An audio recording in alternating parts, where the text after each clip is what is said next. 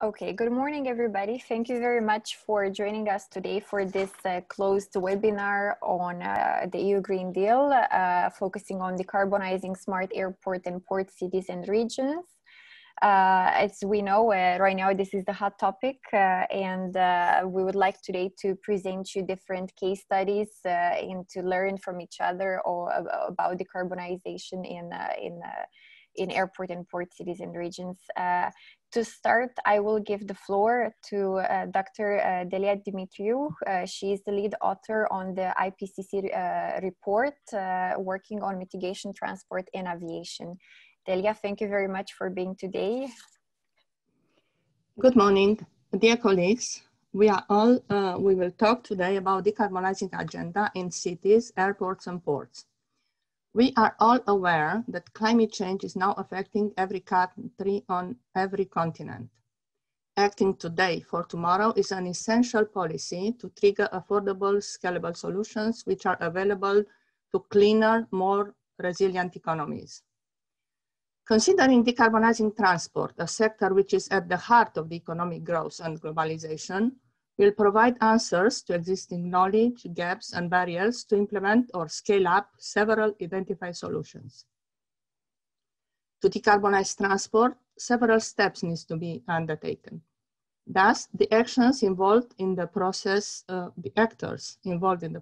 will need to identify and implement low carbon innovation solutions, set up a portfolio of best practices to be transferable, scaling up, and deployable from place to place, particularly when we are talking about decarbonizing Europe, which will be from place to regions, and then a larger region to cover the entire Europe.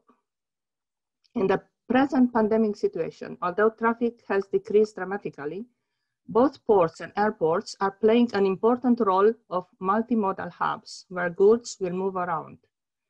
Two aspects are important in decarbonizing transport. At least this is my feeling, being a researcher in low carbon mobility.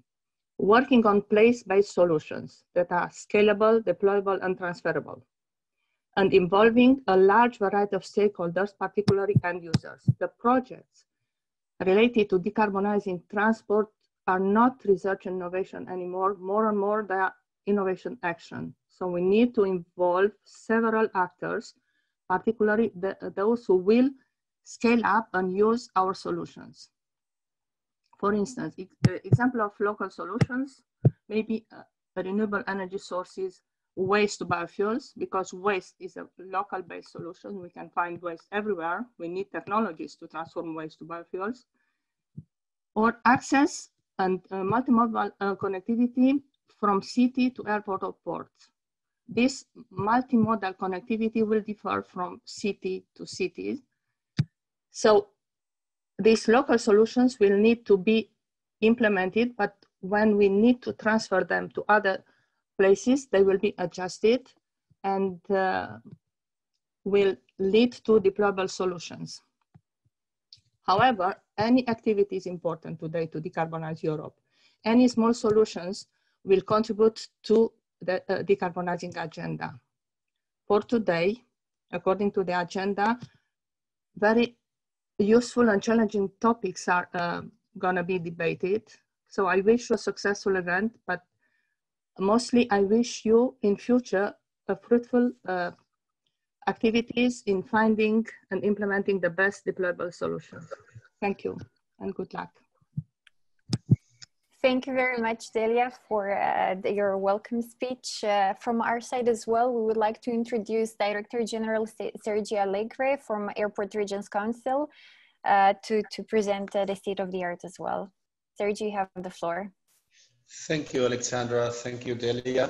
And sorry for this, or maybe it's good for you that you cannot see me because I have a technical problem today. Thank you to, I see here in my screen, to the 52 participants already that we are sharing this, as Delia pointed, Dr. Delia pointed, a very important and interesting webinar. I think important because of the theme we are dealing. You know, Green Deal is here and is not going to live for the good and for the bad, depending on your opinion. For my opinion, an ASC opinion, what is more important than mine is for sure is for good. And important for the moment, because everyone is aware that the European Union has published finally, and more or less as it was planned, the call of the EU Green Deal, number 5, A, airports, and B, ports. Yes, the vast majority of you know a little bit about what we do and who we are, but let me just take 1 minute to explain you that ASC, Operations Council, is the 26 years already organization in Europe, but with members out of Europe as well, that of regions and cities that they have an airport, an international airport in their territories. Our wish is to maximize all the positive aspects to have an airport in your territory, such a huge infrastructure, whatever the size of it is, and to minimize the negative impact. For sure, the Green Call is dealing with this, the environmental negative impacts, and I think we are in a very good way, and I think all of us, airports and regions, there's a lot of time we are working on that. We have been pushed by our societies, what I think is the best way that society works, when the citizens, men and women, take the role to ask the regions, the politicians, the authorities to move in one direction. I think this is clear. But I think as, sorry, as Dr. Delia pointed very well, we need knowledge. It's important to know that we want to go somewhere, that this somewhere is clear for everyone, that we have the economic resources, but money, it's not, as you know already, everything, not in personal life, not in professional life. So that's why we welcome really much this call from the European Commission. We thank the DG Research and Innovation to be today with us to explain more about this call and the goals that the European Commission has in mind, not only what they have written, but is quite clear, if not what is behind that. Because really we need best practices, and we have to improve, and we have to go a few steps ahead. In that sense, you can count with ASC, not only to prepare webinars, if not to collaborate with all the participants that they want to have consortiums and to be ready to present a submission. And last but not least, I would like to thank Alexandra Kovrig and Elena Maximova, because they have been the ones who have been working hard to get all of us here in this, I hope and I wish, and I'm completely sure, successful webinar. Thank you very much, Alexandra. Thank you very much, Sergio, for the kind words. Indeed, this was an initiative of Airport Regions Council, but we had plenty of help behind. Thank you to our co-organizers, Polis Network, CPMR as well, so the Conference of Peripheral Maritime Regions, as well as Cluj the City Airport and University. Thank you very much for your involvement and for contributing to this webinar. We will now give the floor to the European Commission, who kindly accepted our invitation for today's webinar. We have today Johan Blondel from Future Urban and Mobility Systems at the European Commission from DG Research and Innovation. Johan, thank you very much, and you have the floor. Thank you very much. First of all, I would like to apologize on behalf of my colleague, Juana Bodron. She will join a little bit later, but she got called away for an offer she could not refuse, as they call it. So please, if you could move to the following slide.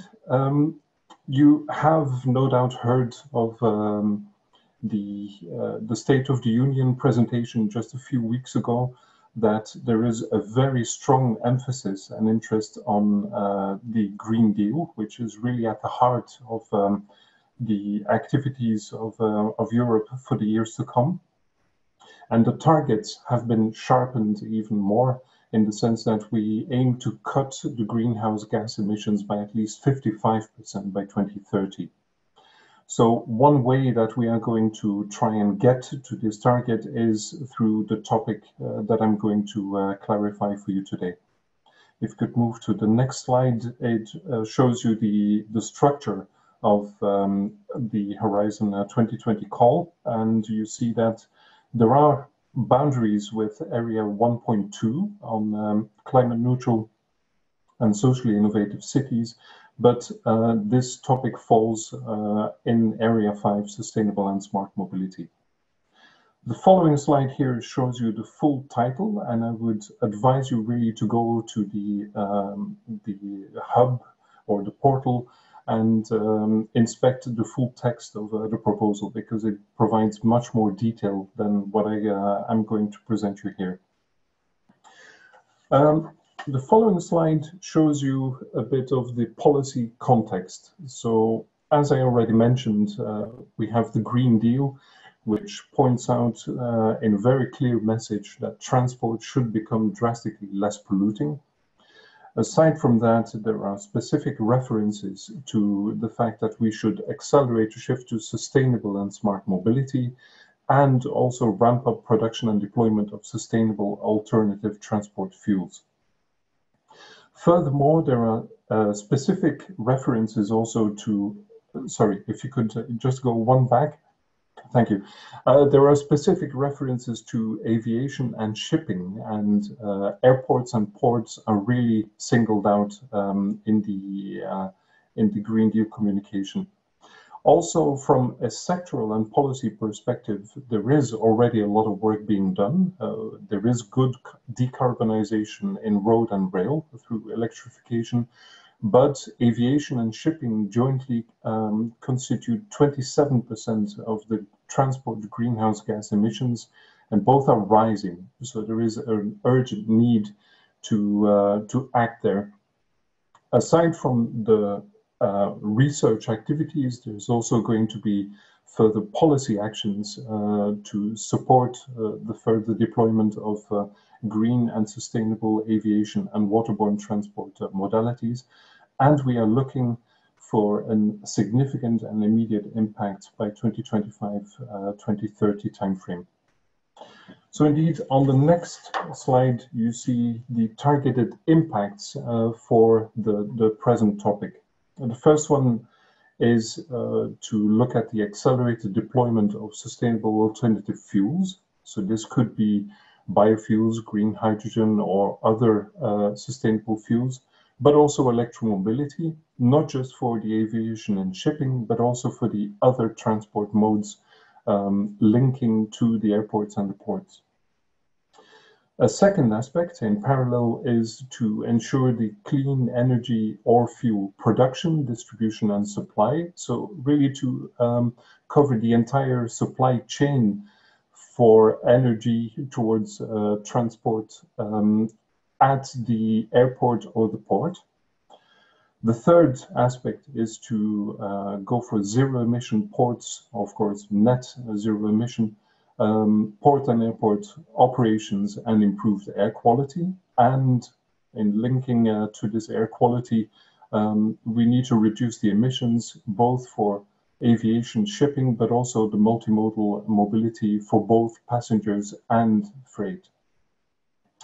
Aside from the pure transport aspects, there's also energy efficient and smart operations and buildings, the logistics, intermodal connections and modal shifts, but also linking to the cities that are usually in the vicinity of airports and ports. We're looking for better city integration, urban mobility, and reduced emissions. So what is the topic looking for in terms of activities? Well, first of all, it's very important to note that we are looking for demonstrations, real, live, but also large-scale demonstrations of green airports, maritime and inland ports across Europe.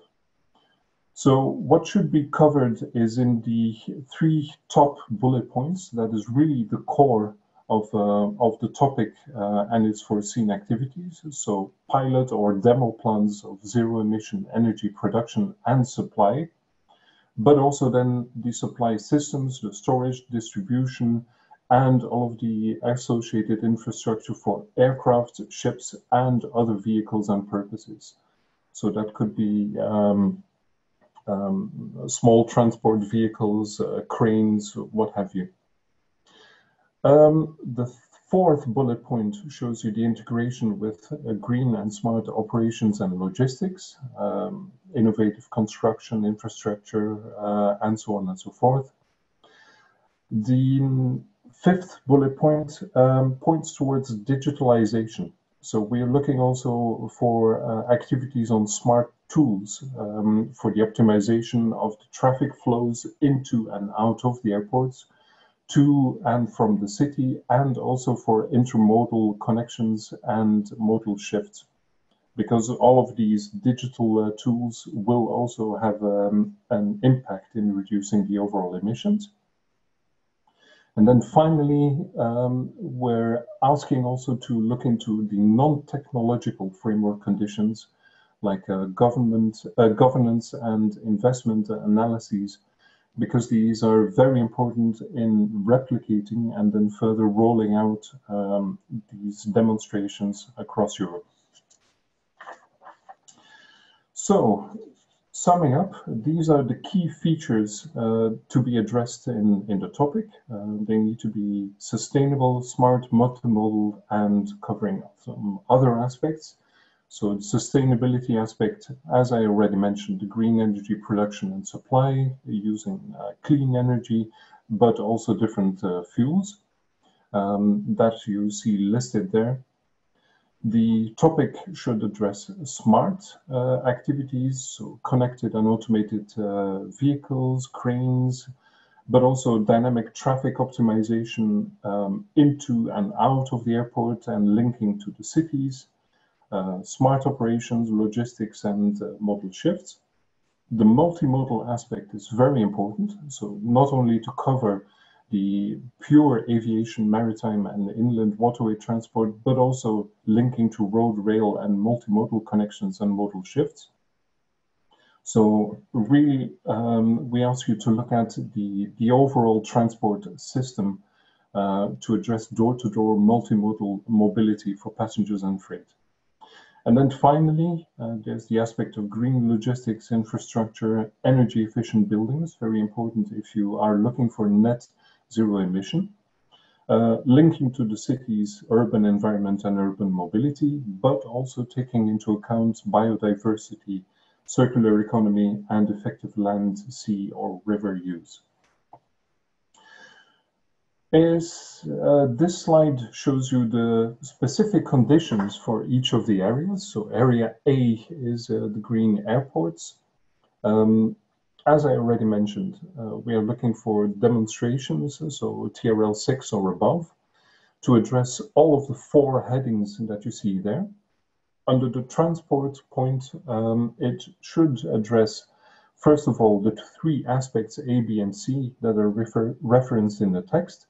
And those cover, first of all, the access and the multimodal connection to and from the airport, but also the airside operations, so linking the terminal to the aircraft, and the landside operations, so logistics and the energy and fuel distribution across the airport.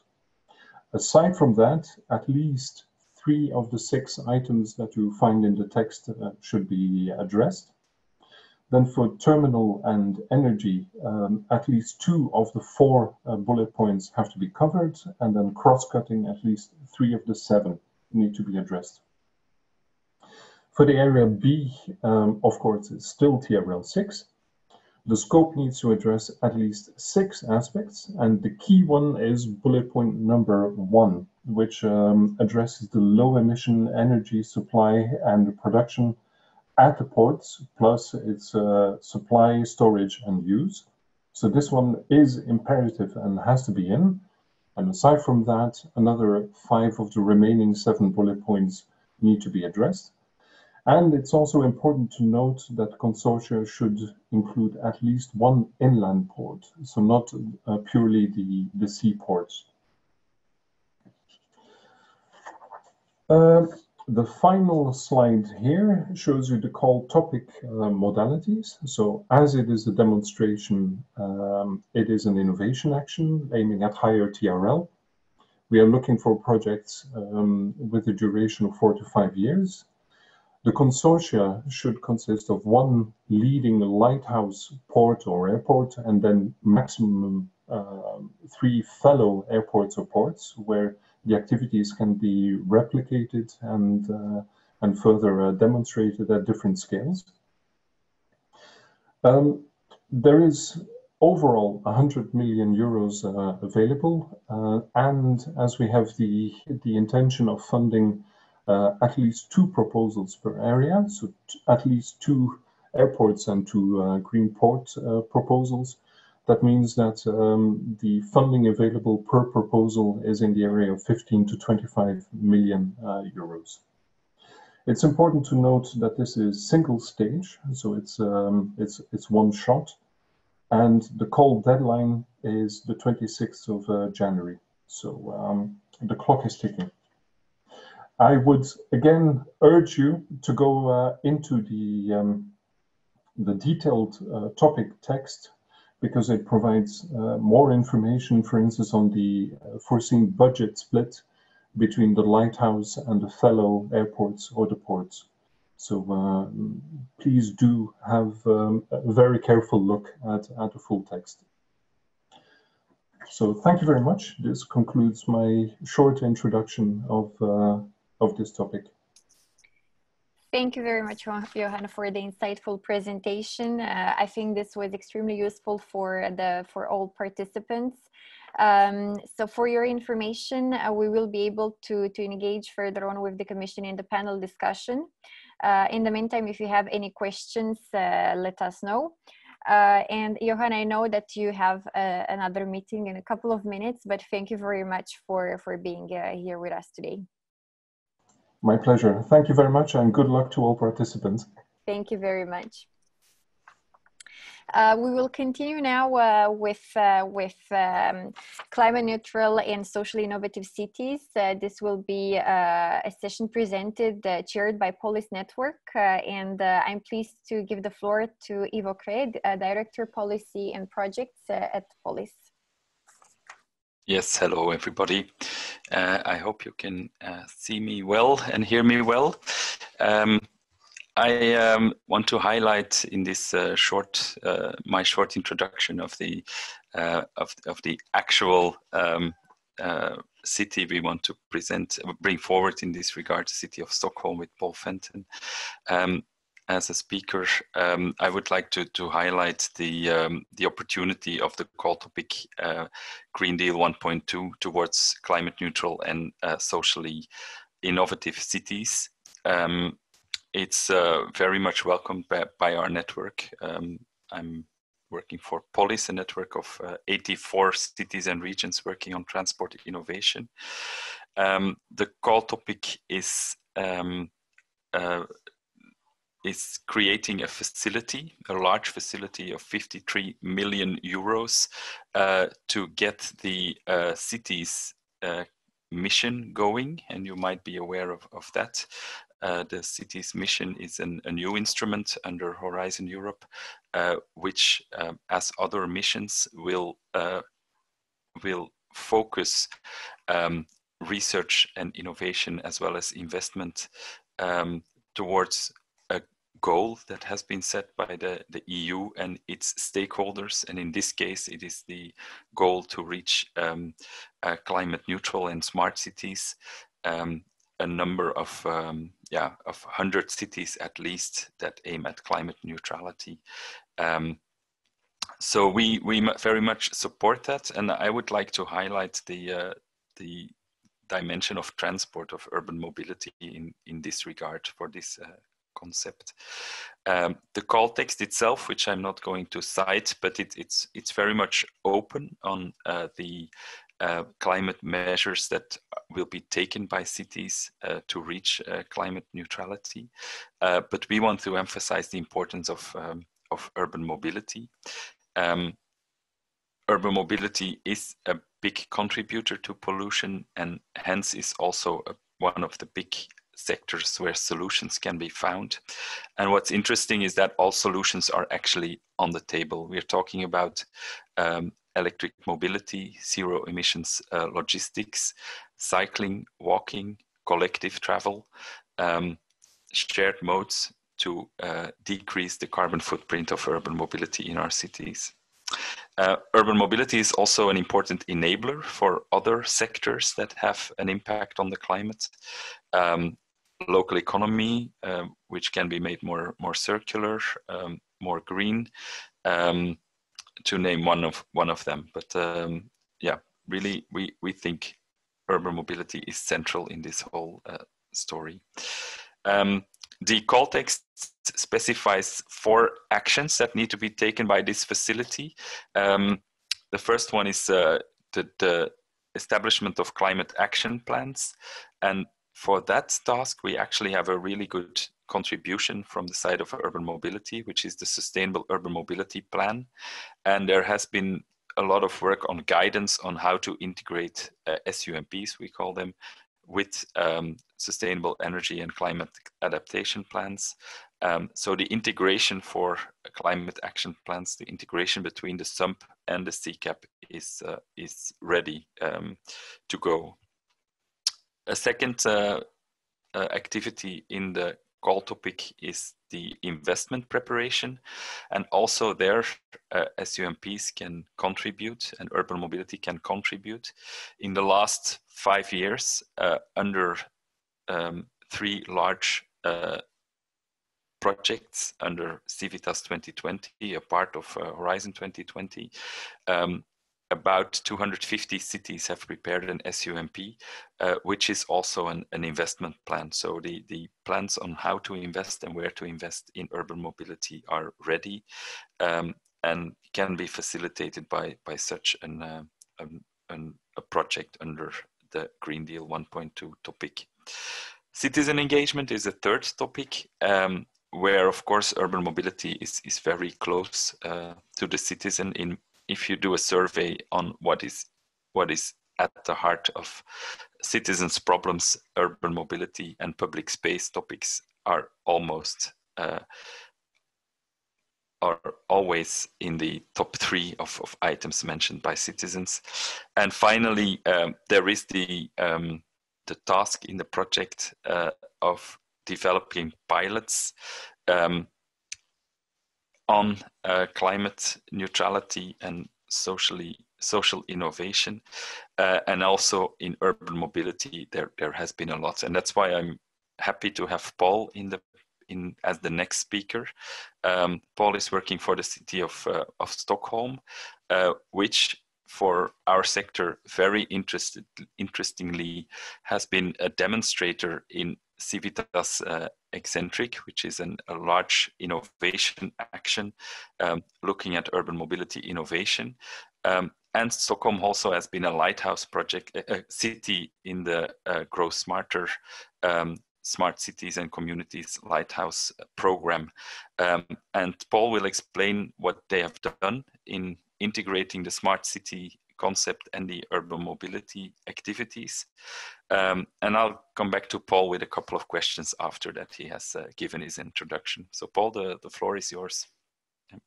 Thank you, Ivo, and thank you to the organizers. It's nice to get this invitation and talk about a call and a topic that we're very interested in. We in Stockholm have worked in Civitas Eccentric and Grow Smarter, to projects which can help maybe frame some of the wider thinking we have about the decarbonising airports and ports call, and also about the carbon neutral call. We can take the next slide. In Civitas Eccentric, then we are one of 5 cities. We're not the project coordinator. It's a large consortium. We've worked since 2016 on this project, and demonstrated over 50 measures in the 5 cities. In Stockholm, we've been the largest site in implementation, and I'm going to quickly go through some of those measures in a minute. In Grow Smarter, we were coordinator of a project then for 3 cities, over 40 partners, I think we ended up as, and 12 smart solutions, so many more measures. And just to distinguish between the two, Eccentric has been expressly a mobility and transport project, whereas Grow Smarter is more of a smart city, energy, climate, and transport project.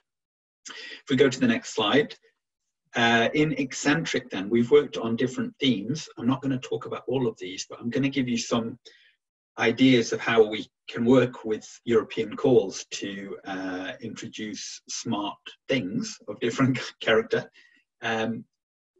We worked to introduce new methods for parking management in Stockholm in Eccentric. We had an innovation contest where we procured an idea and procured services to test the idea.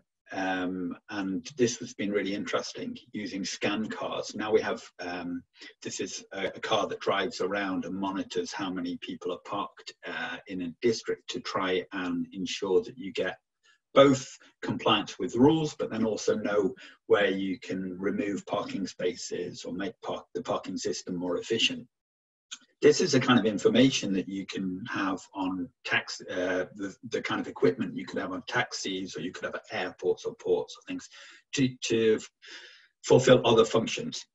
Then we've done some work on cycling. I'll skip that for now. We can talk about that maybe later if we have time. Mobility services, then we've worked with different providers, and Ubigo have launched a mobility as a service subscription package for people in Stockholm. This is where you have lots of different mobility options, but you pay for one subscription, and can really have multimodal travel. So you're choosing the type of service that's best matched to the specific transport need you have at that time. That's developing nicely. It's really interesting. Then we've also worked on public transport. That's interesting in a different way, because we have worked in peripheral areas of the city, and we really see such a huge need for public transport in non-central districts. And we've learned a lot. I think, again, some of the lessons we've learned could be applied in other contexts, not least travel to airports and ports. Excuse me. If we go quickly through the logistics, I'll talk about, because there we've been testing night deliveries using plug-in electric hybrid truck that uses HVO biodiesel on when it's not running on electricity, and we also have geofenced that vehicle so that we control the speeds in the city areas. This is a really interesting trial. The second measure there in logistics concerns use of waterways to transport heavy aggregates, and again, it's a really, really good way to use waterways so that we avoid having trucks running around the city centre. Okay, Grow Smarter. Grow Smarter was a really big project, looking at low energy districts, infrastructures, sustainable mobility. There are lots of things that you could call smart urban development in Grow Smarter, like street lights, sensor-driven street lights, monitoring of pedestrian flows, smart building management systems to make sure that you have optimal energy use, etc. When it comes to mobility and transport, we looked broadly at these 5 topic areas: logistics, deliveries, management of traffic, and then alternative fuel vehicles and smart mobility solutions. So very similar content to Eccentric. If we go to the next slide, I'm going to just give you a quick example. We've experimented with different kinds of delivery solution, one of which is an app controlled delivery system where you have a delivery room in a house, and residents can access that using an app. The delivery companies can access that using an app. This has been an interesting test. We see now, since we did this, there are many, many more kinds of solutions like this emerging. If we take the next slide, we can just see some challenges and opportunities related to that. All things we do in these projects by definition are tests. their innovations. And when we come to responding to climate change, responding to urgent environmental crises, responding to traffic safety in our cities, maybe that's inadequate, because we know transport has been the big policy failure for all of us in Europe over the last 30 years. We have not got our emissions down fast enough, and we have lots and lots of things we know work. So we need to move really fast now. We need to do all the things that work, and we need to test all of these new things to make sure that we can do more, faster and better. This call then, I think, provides an opportunity to combine that and to both do things that should be done already in a large scale, and then accelerate deployment of new innovations. So when it comes to this particular issue of logistics and using smart lock systems on mobile phones, you can use that function anywhere. You can use that at a construction site or in a port, or for deliveries to unmanned units. You can use it in a shopping center. You can use it, like many people are doing now, for delivery boxes on street. There's so many things we can do. We just have to actually dare to do it and work a bit faster and a bit more strategically to get there. So I'll stop talking and let Ivo ask some questions, and anyone else who wants to. Thank you. Okay, thank you, Paul. Very interesting. It gives a very good overview of the kind of measures that that you are developing, but also in general terms that cities are looking at when addressing change and transition in urban mobility. The question I have for you is indeed what you have raised, the fact that transport is not doing so well overall in view of climate, and we have this 55% goal by 2030. For transport, we actually also have goals like zero emission logistics by 2030, coming from the old transport white paper. So my question is, how do you work with the climate ambition of Stockholm? How does urban mobility relate to the climate strategy, specifically in view of this fact that the measures you describe are often, let's say, 3-4 handshakes away from climate impact? Yeah. One thing to be clear about, of course, is that when we don't only talk about climate, we talk about everything together. We talk about local air quality, we talk about local life, quality of life, we talk about safety, we talk about microplastics, we talk about everything at the same time. And then, unfortunately, I think when you move past that strategic, bold vision, and we have clear ambitions to be a smart city, to be climate neutral, or even climate positive, to have zero emissions from our own operations by 2030, and the whole city's transport system by 2040. All of those things are great aspirations and things to work for. You have to have those ambitions, but then when you move away from that, it becomes more complicated, of course, because you have a whole organization and you have a whole society of stakeholders who are trying to do their own things. So I don't think we have necessarily people putting obstacles up, but it's more that it's complicated to remove the old obstacles. Everybody wants to make the progress, but we're not. We have so many split incentives and things that make it difficult to move forward as fast as we need to.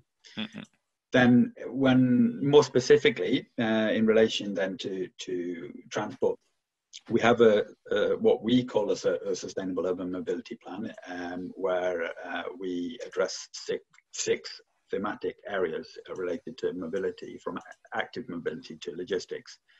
And we also are in a fortunate position to be the majority owner of our port, so we can also issue directives to the port on how the port should be working. So I think many of the things that we want to address in this call are things that Stockholm already has good plans for or is already working on in some way. But we need to do more, and we need to do it better. So part of that is linking all of these things together. We need to, for example, understand the impact of airports and ports in producing large volumes of people who then access cities. And we need to make sure then that they can access cities in the right way, using sustainable forms of mobility, that when they're in the city centre, that they're using active forms of mobility, ideally, and so on. In terms of daily life in Stockholm, we obviously promote public transport, walking and cycling. We would ideally like everybody to walk and cycle. We're in the fortunate position where pre-COVID we had about 80% of our peak hour journeys in the city by public transport. Now, because of COVID, that's a lot less. The overall number of journeys is obviously less too. But one really interesting thing is that we've seen, even if all modes, most modes have decreased, we see that cycling has gone up, and we see also that logistics, both vans and trucks, have stayed constant. Okay. And we know that logistics is a really key issue for us to work more in an integrated manner on, and that links directly to the topic of this call. I think in terms of port logistics, air logistics, rail logistics, we need to address that topic in a more comprehensive way. So the very last thing I showed there of this idea of how you can get deliveries to work in a more smart way has to be stretched across the whole supply chain. Okay, final question, a brief question also. We know Stockholm as a city that has accomplished a lot, and you have, for instance, a congestion tax. You are a front runner when it comes to clean vehicles. You are engaged in also a couple of really important and very impactful infrastructure projects that will make your city look differently. What's next on the agenda? If being a front runner, what do you see? You have mentioned urban freight logistics, but when it comes to scaled projects, are there other big challenges ahead, or plans or wish lists? There's a long list, I'm sure. One thing that jumps out right now is something I already mentioned, which is geofencing. I think this is something that is a tool the politicians in the city and also the traffic administration is looking quite actively at as a way of regulating particularly heavy goods vehicles in the city, but then also other users of road space. As to whether that's an answer to all the problems, I suspect it's not. We have to do so many things. The congestion charge is a great instrument that we have to control the overall level of traffic, but it's also an instrument that is not. It doesn't have the profound impact on people who can always afford to pay. It's something that could be priced in a different way, maybe to make it work more effectively and to even reduce traffic more. But that system is a national level system. So that's a difficult topic for us as to address on our own. Okay. But yeah, more work, everything. We want to do everything better. That's good. Thanks. I think you gave a very good example for the participants, also those who are not so into urban mobility, of what cities are working on and the kind of scale and ambition you are envisaging, but also the links with the bigger global access or international access through ports and airports. And I give the floor back to whoever is next in the program. Yes. Yeah. Thank you very much, Ivo. Thank you very much, Paul, as well. Yep. This was indeed an excellent example So yes, we know that airport and port cities as well as regions play a key role in the transition to a smart and sustainable mobility. And in the following session, we will look at innovative solutions and transferable best practice that can foster decarbonization. And I'm delighted to say that the Mayor of Vantaa, Mrs. Rita Viljanen, joined us today to tell us more about Vantaa's sustainability plans. Thank you very much, Mayor, as well, and you have the floor. Thank you very much. It's hi to everyone. It's great to be here. Some words about the city of Vantaa first, because I'm afraid that you are not aware of it totally. So my name is Rita Viljanen, and I am the mayor of city of Vantaa and the Vice President of ARC Executive Committee since this summer, which I'm very proud of. You might not know Vantaa. The Helsinki airport is located at our city, Vantaa. They tell you a little bit fake news when you are landing in Finland. They telling that now we are landing to Helsinki, but actually you are landing in Vantaa, totally in Vantaa. Vantaa is the fourth biggest city in Finland and the most international one, having 20% of foreigners of our total population, 236,000. The city consists of 7 major districts, of which Aviapolis is the area where Helsinki-Vantaa Airport is located.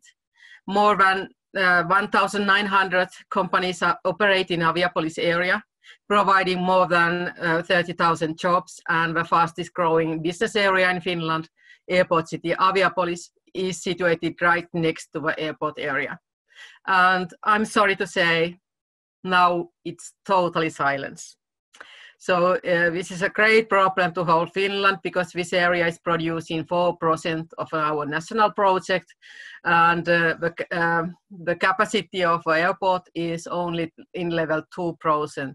When the 100 is the maximum, now we are on the level 2%. May I say the next slide, please? It's my great pleasure to present some of our acts and goals towards sustainable city.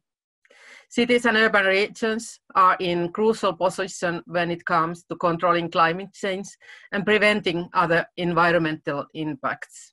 The urban structure of cities significantly affects lifestyles and choices, such as mobility needs and transport mode choices, as well as housing types and energy consumption. The city can act as an example or pioneer, as well as share information about best practices. The next. Our goal is to be carbon neutral city by 2030. Sustainability is one of our core values in city of Vantaa. We are aiming at to be in the forefront of sustainability in Finland. Sustainable well-being for Vantaa means no emissions, no waste, and no overconsumption in all aspects. Energy production and consumption, urban structure and transport, consumption and materials, and responsible citizens. As we all know, the main goal of a European Union Green Deal is to turn Europe climate neutral by 2050.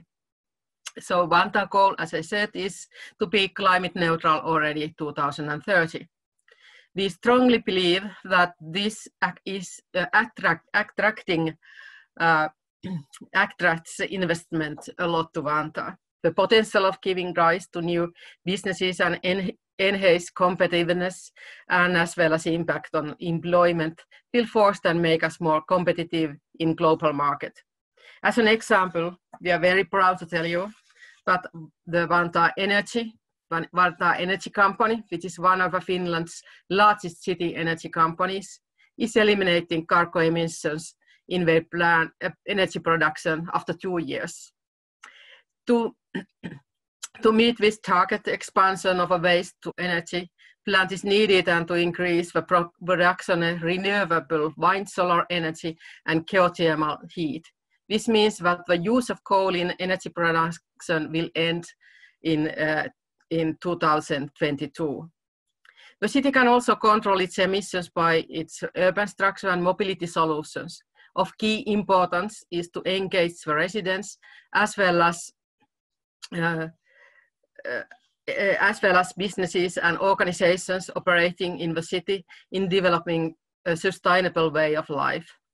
As a city, we are supporting actions for sustainability for various reasons, the most important being on ongoing climate change. United Nations SDG agenda is a common agenda for companies, nations, cities, and cities have a major role.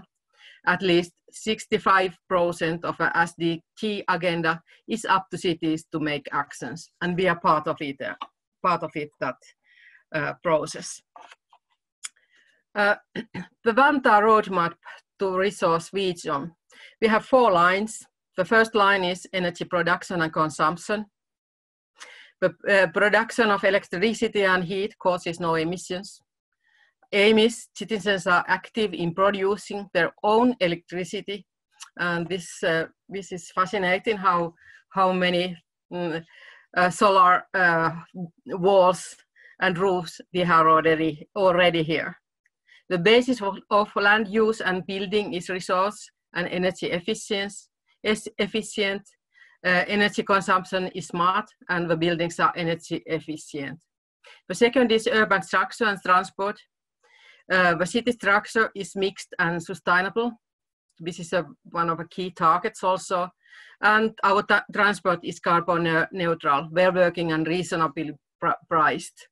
And now is also as in Stockholm, in here also people are not trusting so much public transport, and it's important that they trust it. And we after this coronavirus, that we tell it that it is trustworthy and you can use it. But it's now the level 60% of a normal level. People are using our public transportation nowadays. The city has prepared for the effects of climate change, and it's using resources-wise and natural solutions. Nature capital and biodiversity is preserved and increased also in built-up areas. And green structure creates well-being, and green areas are easily reached. The third one is consumption and materials. We promote circular economy. The sharing economy is established. Public procurement and investments are resource efficient, and also food production chain is sustainable. And last but not least is, of course, responsible citizen. The lifestyle of citizen of Vantaa is sustainable and based on a good relationship with nature, and participation and communality are part of our environmentally responsible daily life. And city and local companies are environmentally responsible.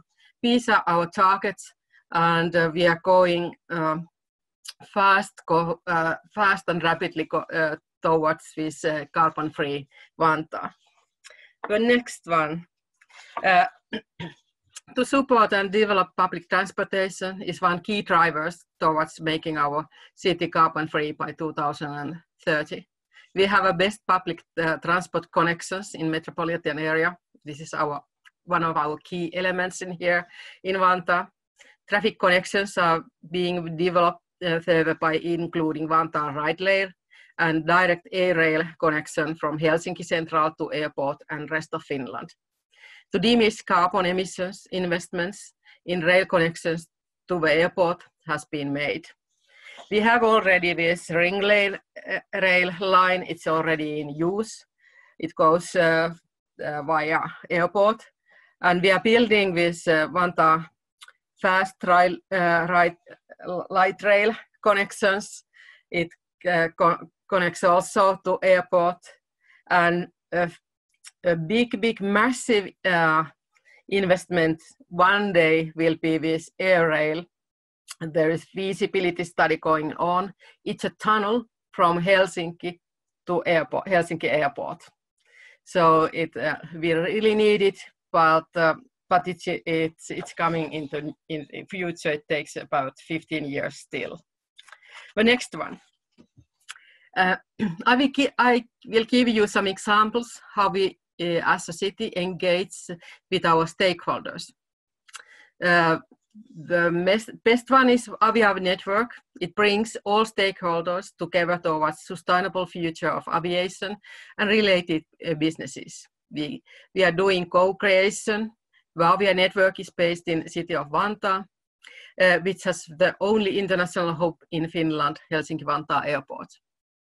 The Avia Network is open for all public, private and third sector actors who has an interest of developing the airport. There is about 40 partners involving this Avia Network. There are presentations from ministries, from universities, from other municipalities nearby, companies and non-governmental organizations. The next one. Our aim is to publish a Green Deal manifest for the network. The Green Deal manifest follows the principles of the European Union New Green Deal.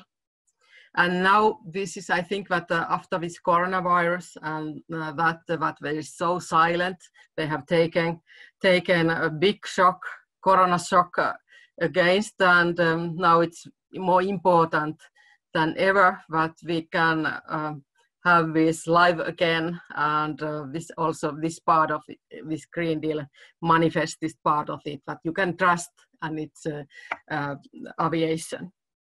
We will be telling our story as a forerunner in sustainability and diminishing emissions for our target groups and stakeholders, and having a common vision for our future towards the most sustainable future by 2030.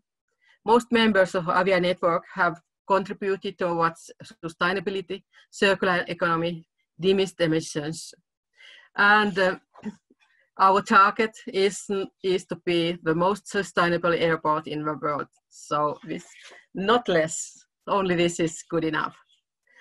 The network is financed by City of Vantaa and Helsinki-Uusimaa Regional Council. It has been in operation for over 3 years, and it's considered as a part of a city's strategic stakeholder engagement. The chairman for the network is it's me. It's a position for mayor of Vantaa.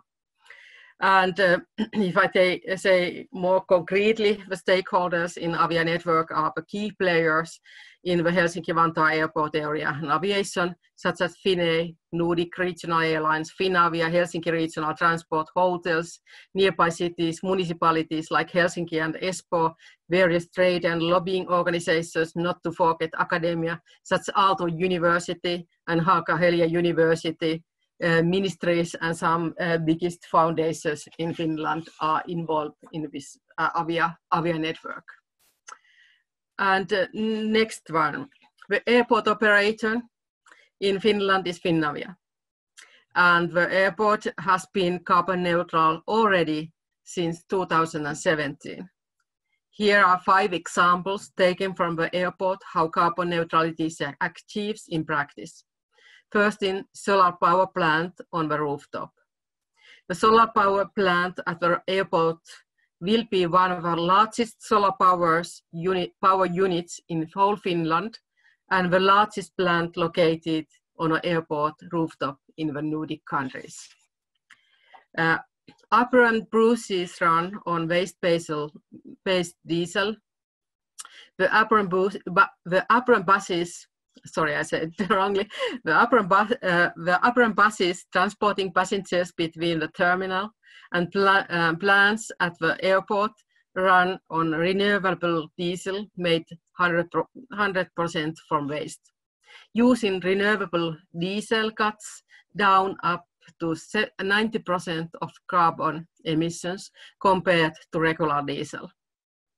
The third one is lighting change to LED lamps. LEDs are energy efficient and lower energy costs. They also offer other benefits. For example, LED lights up instantly and are more durable. And fourth one is wind power and compensating emissions. The airport wind power is purchased from Nordic electricity markets, However, as the airport operations still create emissions, carbon neutrality is finally achieved by offsetting residual emissions. And the last one is engaging other stakeholders to reducing emissions. Finavia also has the responsibility to be aware of how other stakeholders at the airport are acting in relation to reducing emissions from the operations and advancing sustainable development where possibility. And the last picture, as we know, the city itself can only influence part of emissions. Towards carbon neutral city of Vantaa, we must do it together and have to engage all parties, citizens, non-governmental organizations and companies to work together to our common goal. We are on the right track and we want to be and we will be the forerunner in sustainability. Thank you. Thank you so much. Thank you very much, Mayor Vilén, for this excellent contribution. And we have a question for you. Participants submitted a question. I think particularly thinking about the Green Deal manifest that you just mentioned, they're wondering, do Vantaa and Helsinki Airport envisage the role of lighthouse in this call? Sorry, the last part. Again. So if you would envisage the role of a lighthouse, of being a leader in this call. Oh yeah. Actually, Vantaa have done to make a carbon-free Vantaa. We have the biggest success in the capital area because in last year we reduced it with 10%. Of course, the energy production is in a big deal in this big deal, but the idea is that Vantaa Energy is burning all the waste in south part of Finland. We have exported and our waste to Estonia as well. Now we stop it and we burn it here and we make it new kind of energy by that, and that's why we have managed to lessen our emissions so heavily, and that's make especially Vantaa one of the leaders in here. I am also very pleased that Helsinki started it, but they are also reporting this as the key target to United Nations. And so it gives a little good push to you that you are connected with international organizations. So this is very important for us, and we see that this is for future also. Of course, these are key points in this call, waste recycling and carbon neutrality. Of course, thank you very much for being here today. Yeah, thank you. So we will go on now, and indeed the city can be a pioneer in their decarbonization, and we learned that cooperation with all stakeholders, including the airport, is crucial. And we have today an example for this cooperation from Cluj, and we will have two perspectives presented, one from the airport and one from the city. I'm happy to give the floor to Professor Adrian Pisla from Cluj University. Ladies and gentlemen, good morning again. So from the middle of Transylvania, Cluj-Napoca, it's calling. And I will present in behalf of the Avram Yancu International Airport their achievements, goals, and also challenges. So as you know, Romania is one of the first countries with contributions, with important contribution in aviation. Just mentioning the Henry Coanda, who invented in 1910 the jet planes that we are using today everywhere.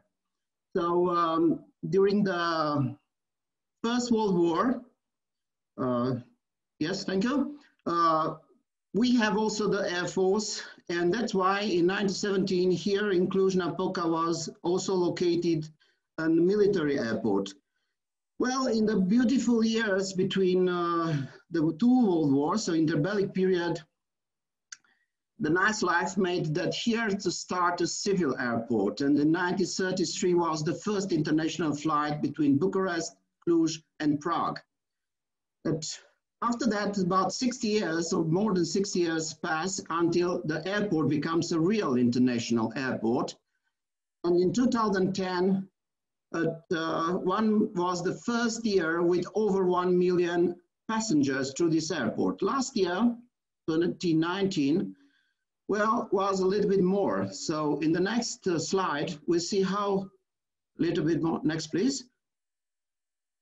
The little bit was to 3 million almost, because this airport becomes the first regional airport in Romania with 42 scheduled destinations in 19 countries. And that's why the number of passengers in the airport, it's about 6 times more than the population of the city. So next, please. We can move the connection between the city and the airport in that it's not the, let's say, the problem of what is first, the egg or the hen. Obviously was the airport. It's the same story with the logistics, what was happened in the railway history. So in Maria Theresa time, when the railway comes from Vienna to Cluj-Napoca, then booms or pop-ups the industry around the city. And the same story was when the airport becomes an international and important location for the flights, because the foreign capital, the companies, are not coming just for the first 2 elements of the city. The university, we are a university city with almost 100,000 students, and the clinics, the medical science here. So they come because they can afford a quick ride by flying every day or several times per day. So the development of the airport was very strong connected with the development of the city, and more capital make the airport have more development, more cargoes, because in the real money in the railway and in the airspace, it's coming not really from the people, but for the freight. So that's why it's important to look at the both sides of this transportation, not only people, but also freight. So the increase of the number of the connection and destination, of course, the increase of number of the jobs that we have on the airport, around the airport, and in the city connection industries. More jobs make that we are the second biggest airport in the country, after the capital. Of course, in each country, the capital, it's on the first place, but we want to preserve at the large distance from the other location, this second place. So this is the role and the consequences of this common development. And if you are looking at the highest paying careers in the city, you see that they are pretty well grouped. So 2 positions for the medical science or medical area, 2 positions for the juridical area, 2 positions for banks. There are about 50 banks in the area, and they are not coming if there's not also money inside. And the pilots are on position 9, so it's good also for the connection with the aviation. And for the college professor, as I am, we see that we have also pretty good position, because innovation and science make industry to go on. So please, the next slide. In the next slide, you see that the airport, which is also administrated by the county and the county council, starts a process to improve the infrastructure and to go in what is the spirit of the Green Deal in 2018, so 2 years ago, in a 12-year project. And what you can see here, it's in the middle, the design of this perspective, and in the pictures are the actual achievements. And you can see the downside in different color, that 3 phases are promoted by these investments that are coming mainly from the local or the county money, but also connected with projects that can attract different capital. So the new taxiway for infrastructure is planned and started, and this is in connection with a pilot building that can be designed and is designed and conceived as, let's say, energy management and fluxes, people fluxes management during the pandemic time. So it was quite shock at the beginning, but then you see, we have to cope with that. So we have to create flows of people to make medical protection and then to continue the activity. So this was happened. And then the next phases, which are planned to be done, it's to make this pilot building as a main terminal for the next activities, and also to increase the length of the taxi drive and make the connection with the runway, and probably to enlarge with the 1/3 the runway. But these are phase number 2 and number 3. So now we have to focus on what is connected or could be connected with the Green Deal requirements. So the next slide, please. And this is the achievement that already exists. So the road, the county road, is just at the door of the airport. So it's not quite hard to have the connection, but the railway corridor, it's only 300 meters from the airport. And it's a crossroad or a cross railroad between Bucharest, the capital, and Hungary, the western neighbor, but also between Ukraine and Bulgaria. So this is an important crossing point that must be considered in the future, and it was already considered in the project when was launched a passenger connection bridge between the railway and the airport. And this is designed, and the plans are ready to be implemented, so the infrastructure will come. But also, the airport made progresses in producing green energy with a collaboration with Milano Airport, and then it's the airport solar farm, conceived as a pilot that can be scaled or extended to different facilities in the airport, nearby the airport, or even for this new intermodal mobility connection, for this, let's so-called bridge between the railway and the airport that can be combined also as a future solar farm, and putting on it also electromobility for the passenger transport or people with, let's say, disabilities or a family with kids and so on, that can be combined, the innovative solution with low consumption or green energy consumption with what is possible to be created from the intermodal connection. And one of the goals that is started, it's the airport to have the level 1 airport carbon accreditation. This means monitoring. So to monitor not only the CO2, but also the heat which is lost. There are also polluting elements around the airport or in the airport buildings. But in the same time, the plans and the monitoring facilities that was developed mainly for the noise that was mapping in a project and was know exactly what's happened in and or surrounding in the surrounding of the airports, including the city. Over the city are some flights every day. It's not only about monitoring, but it's also about continual monitoring and measures, what to do to maintain and the facilities that are doing this monitoring, but also to reduce the polluting elements. And this is level 2 of accreditation. So in parallel, these two elements are start together. I mentioned already about the new taxi runway and also about the departure terminal that now it's in a pilot phase and will become a real module or a scalable module in the second phase of development. Everything depends on the financing and on the resources. And then it was another interesting thing. The board of directors decided that the companies that are not belonging to the airport, but are acting for and around the airport, need to provide electric vehicles or hybrid vehicles not older than 4 years. So only these will allow it to operate in and around the airport. But not only for the outsiders, for these companies is valid the things, also the airport board of directors decided that the services inside, so the passenger transport, the luggage transport, the firefighters, the service, the runway maintenance, everything to be created with the new systems, that electro vehicles or hybrid vehicles, but this needs a continuous activity. It's not just... we have a delay, apologies. We still have 30 seconds. Sorry for this. 30 seconds. In 30 seconds, you can skip to the conclusions. Thank you. Right. So, Mr. Johan Ballandel mentioned some points to be achieved in such things.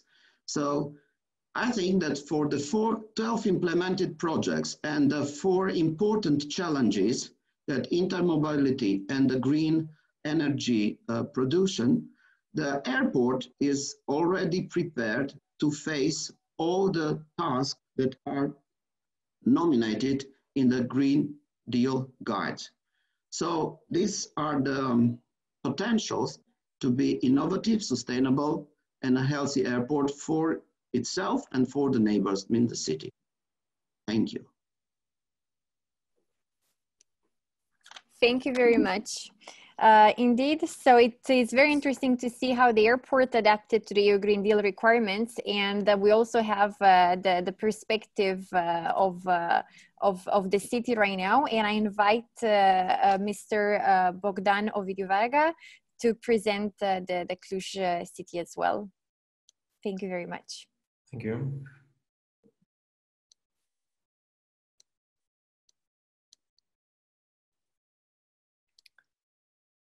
Good morning, everyone. I will start by saying that the municipality has a good connection and strong connection between the university and the academics and the local authorities, and we are supporting directly. And this is one of my roles in this aspect, is to support the municipality in the aspect of having a clear transport, a green one from this perspective. If you can go to the next slide, please. What we are facing usually is something what every major city is facing. We're talking about traffic. And on the following slide, you will be able to understand the consequences of the traffic and the limitations which we are having due to the fact that 1 of 5 people are coming to have a place of work and labor inside our community. So basically, we have to deal with air noise and pollution, and also we have to evaluate the air quality. This is due to the fact number of private cars which are traveling throughout our city. So basically what the municipality decided is to support the private transport, not support the private transport, but support the public one. If you can go to the next slide, and to promote several ideas. So basically what we have done in the city is to indulge and to evaluate our task to reach by 2030 the 100 pure electric transport. We have invested over 100 million euros in public transport fleet. We updated, we have been the first city in Romania to have a fleet of 41 electrical buses. We have more than 80 trolley buses and 24 trams already running through our city. But nevertheless, this is only the aspect of the fleet. But nevertheless, we have a smart mobility app, and also we have a monitoring approach in order to make the traffic as fluent as possible for the public transportation. If you can go to the next slide, please. So the whole idea is, of course, support the public transportation, but nevertheless have the possibility to indulge, and also to give the people the possibility to make the traveling between the neighborhoods on a green environment. So we have the idea of walkable city. We have the idea of having e-bikes, e-scooters, and also connections between neighbors. Please, next slide, please. So the idea is to create a walkable green city. So as you can see, part of the historical city has been updated and given back to pedestrians, and also areas, green areas, not only on the central part, but also throughout the city have been updated. So we have to integrate the public transportation in together with the personal transport to make it green as possible. Thank you. Next slide. So coming back to the large infrastructure, as you can see, it has been pointed on the map, the location of the airport. So we have three major important approaches from the city towards the airport. So we have the metropolitan belt, we have the metropolitan train, we have the metro. As you can see, all the dotted lines, whether they are green, or they are orange, or they are large orange, have been in a close connection to the airport. So we understand the needs coming from the airport, and also the needs from the people living in the city, but also from of those who are coming from the airport in order to reach different locations throughout the city. So we have the metropolitan belt, the transport for the cargo, and we have the train, which are the railway, which is in a close proximity of the airport, and we have the vision of connecting also with the metro. This is on the third phase. Next slide, please. So our vision of the university approach coming towards the city was to create an algorithm in order to decide and to establish the right design and right economic balance between the needs of the transportation and the configuration of the particular electrical buses, trams and trolley buses that we have designed. Next slide, please. So based on our idea, we evaluated and we decided to have the right configuration throughout all our network of transport, and we have dedicated our efforts to design the tender books and the qualification for the public transportation to reach the goal of zero emission, but nevertheless to make it as efficient as possible from the energetic point of view. Next slide, please. So based on our approach, we scaled our vision throughout 24 big cities in Romania. So based on our ideas, more than 530 vehicles have been purchased throughout Romania based on the pilot projects that have been developed in Cluj. Next slide, please. So coming back to our vision, so we have 41 electrical buses with a project of 22 million euros. 50 new trolley buses, 25 million euros, and 21 trams with a project of 25 million euros. All of them in a certain way, they are somehow connected in order to reach different locations, but nevertheless, the trolley buses and the electrical buses can reach the airport just in time. Next slide, please. So our vision towards the transport through the city and directly to making direct connection to the airport, it's a scaling up of the existing initiative and use of the modeling and monitoring approaches that we have done so far, and also making an airport car-free zones. We have this approach in our head as well.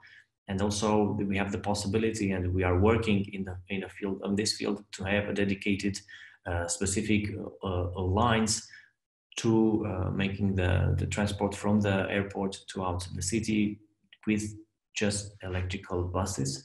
And next slide, please. And also we have a vision dedicated specific to the airport. So we have now in the process of purchasing 10 autonomous shuttle buses, which are going to be used specific for the night transports coming from the airport towards the center of the city. And we have, our vision is to also to try to evaluate whether they are feasible to make the transport from the airport to the aircraft.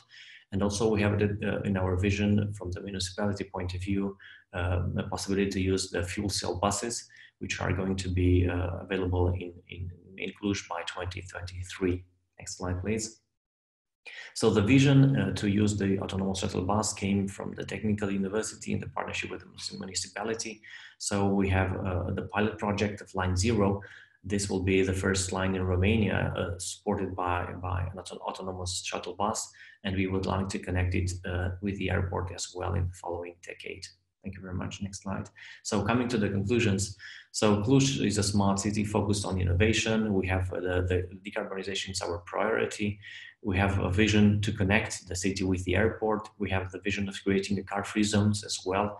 So we have a focus on evaluating the air quality and the noise-related impact. Nevertheless, evaluating all this, you have seen that Cluj has been within the 6th finalist of you can go to back to the please then back to the side. So we have, as you can see, the Cluj European Innovation Awards. We have been within the 6th finalist. So all this coming together is strictly related to our vision. Thank you very much.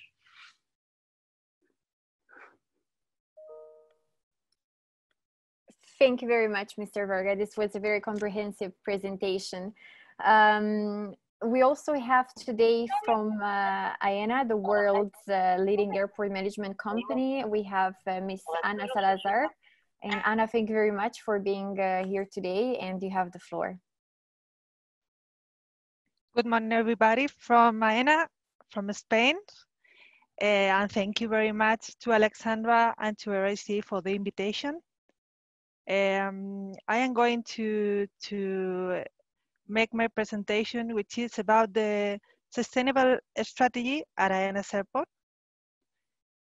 In the beginning, I am going to show you a slide about what is Aena. Aena currently operates 46 airports of general interest in Spain and 2 heliports. It also has a presence outside Spain through its subsidiary Aena Internacional, which has a 51% majority holding in the UK's London Luton Airport, and also has interest in 12 airports in Mexico, 2 in Jamaica, and 2 in Colombia. In March 2019, it acquired 100% of the management of 6 airports in the northeast of Brazil. So we are one of the biggest airport nets in the world by a number of passengers. Okay, our commitment to sustainability is proven through all of these initiatives. First of all, the airport carbon accreditation, which accreditates the carbon emissions of all of the airports of the network, or at least the main ones. The United Nations Global Compact, FTSE for Good, that is, as you know, the stock change index that evaluates the degree of the sustainability of companies and recognize the good practice of the social, environmental, and good governance fields, and the alignment with sustainable development goals. In Aena, we have been working in the area of protections of our environmental for years for a large team that watches out over the protection and conservation of the environment at our airports under the framework of the quality, environment, and energy efficiency policy, the policy that it had its first version in 1999.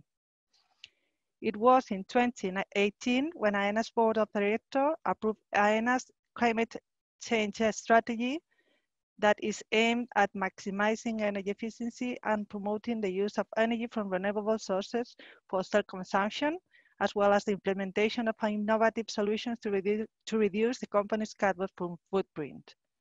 As a result of Aena's commitment to sustainability and the fight against climate change, we have been valued and recognized throughout 2019 by the Carbon Disclosure Project, CDP, granting in 2019 the rating Management A, which is the highest level awarded by this organization, placing it among the only 7 Spanish companies that have obtained this score and one of the few European airport companies that have this rating. Talking about the current milestones achieved, you have here our goals. Thanks to the action carried out in decarbonisation in 2019, we met the emission reduction targets set out in Aena's climate change strategy. These milestones reached are aligned with the objectives established in current regulation at European and national level and allow us to advance on the path of decarbonisation. Here we have the main decarbonisation actions executed till now. First of all, the construction of self-consumption renewable energy facilities. The biggest photovoltaic energy plant is Madrid Barajas Airport, and is the largest photovoltaic plant of the IBEX company. The purchase of 100% renewable energy with warranties of origin in all airports of the network. the ACA Airport Carbon Accreditation Program for the main airports of the network. In globally signify the 70% of AENA's total carbon emissions. Energy efficiency actions, especially in lighting and air conditioning. The installation of a network of electric charging points in car parks for passengers and employees, and collaborative measures that improves the efficiency of airport operations, reducing waiting times and polluting emissions, such as ACDM in the 3 main airports of AENA, or for example, like CDOs. Other initiatives are the handling emissions reduction plan, which consists on the substitution of handling equipment for the less polluting ones to reduce emissions from this activity up to 30% in Madrid and 20% in the rest of the airports. And a lot of initiatives that we have realized in common with the councils, especially Madrid and Barcelona councils, for the promotion of the intermodality and sustainable mobility. Recently, we have defined the AENA's new climate objective. So AENA's commitment has evolved, updating its initially established objectives and making them more ambitious and bringing forward in time our decarbonisation challenges. The main 2 goals are carbon neutrality in 2026 and net zero carbon in 2040. So I'm going to explain the more significant action plan to achieve these ambitious goals. First of all, we have the AENA's photovoltaic plan. Last year, we launched one of our most ambitious projects, AENA's photovoltaic plan. This project we are already working on will allow us to reach 100% self-supply of energy from renewable sources in our airports by 2026. We have planned a production of 950 gigawatts of renewable energy, equivalent to the consumption of 280,000 homes per year, an investment of more than 350 million euros. This project, which will be carried out through a photovoltaic installation in 11 airports of the company with wide solar availability, is a unique project in the sector, both for the distribution system of renewable energy discharged for the network of 46 airports and for the surface in our facility that will cover more than 7,740 hectares. Here we have more significant action plan. Talking about reduction of our scope 1, we have established a separation between short-term initiatives and medium-term initiatives that in order to distinguish the available technologies and the future technologies. In the short term, we have the replacement of diesel for vehicles in boilers and power generator, the replacement of natural gas for biogas in equipments, the use of synthetic biofuel in vehicles, the replacement of diesel vehicles with electric vehicles, the increase in charging points, big increase, and the strengthening of the electrical network.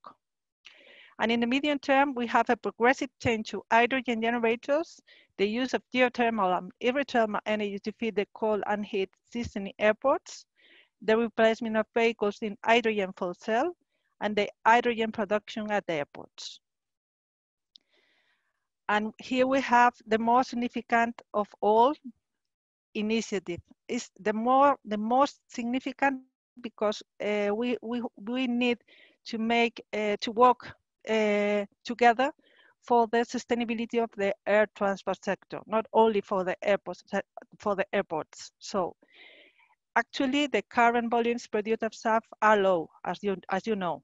maybe it's less than 1% of total jet fuel demand, but these volumes can be substantially increased with coordinated support, including effective policy frameworks and support of airports.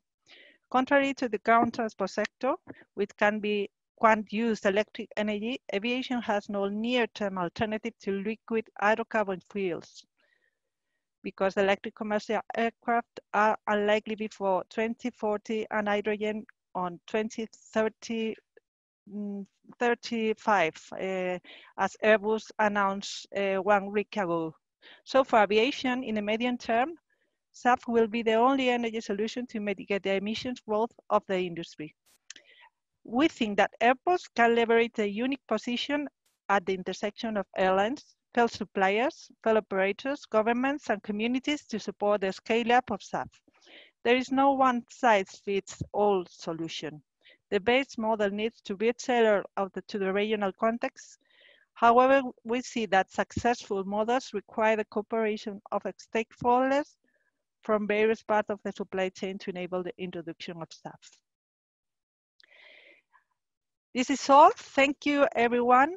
And I am available for your question if you want to make it. Thank you very much, Anna. Indeed, for sustainable development, boosting sustainable aviation fuels is key.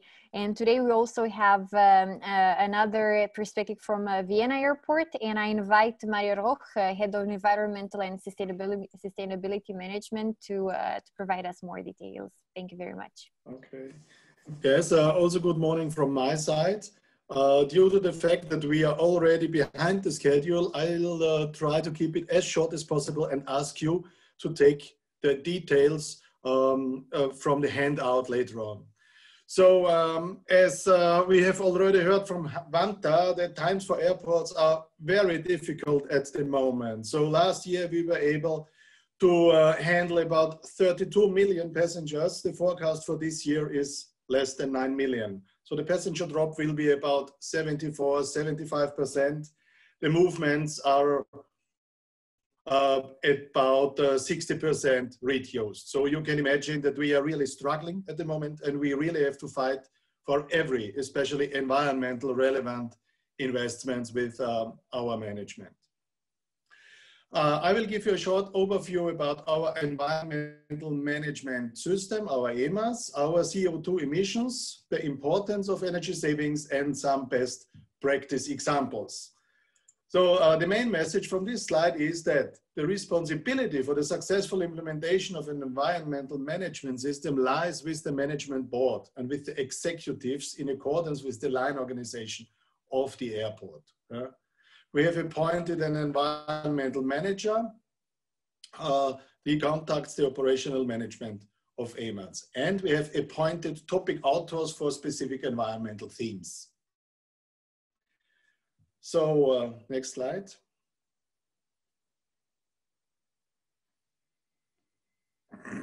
So we went through the airport actually, and we have identified what are our inputs, like electricity, heating, cooling, fuel, water, and so on, and what are our outputs on the other side. And a result of that, next slide, please. We got, of course, high numbers. Next slide. And then we went into detail, and we have divided it into several scopes. So scope 1 is all the equipment what we are owning, actually. So it's more or less the cars. Yeah. Scope 2 is including all the energy what we need to keep our facilities, our terminals, and so on running. And scope 3 is the feeder traffic to the airport and the LTO cycle from the air traffic. Yes. Next slide. And in this picture, you can see, oh, one slide back. On this picture,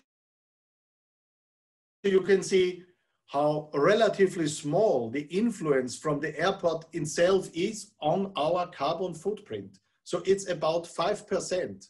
The rest, 95% of an airport's CO2 footprint are related to the LTO cycle. And therefore, I strongly want to push the use of sustainable aviation fuels, because there is the big cake, so to say, where we can really not heal the world, but maybe make it a little bit better.